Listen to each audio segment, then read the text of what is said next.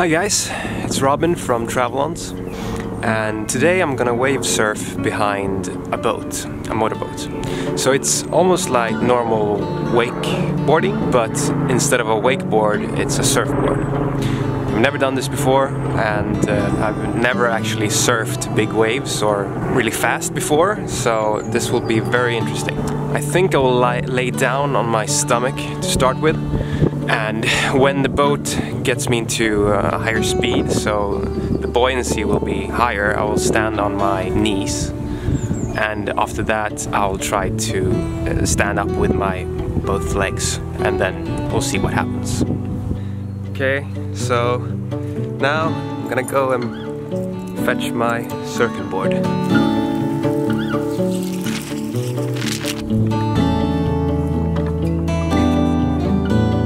Get a good grip, I'll have to wax the board before going out. I'm using this, I don't know if you can see it. It's for colder waters. Since we are in Sweden, this will be perfect.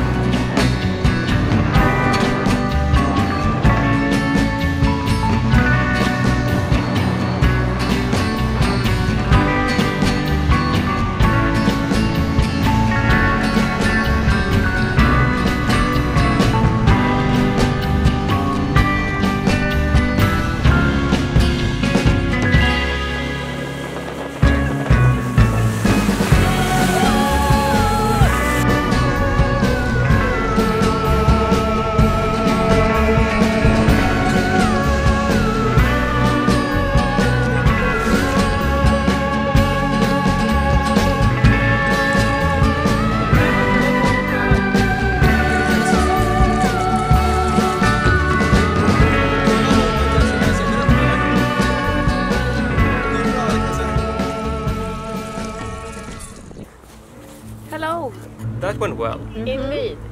I think the hardest part was getting up on the feet.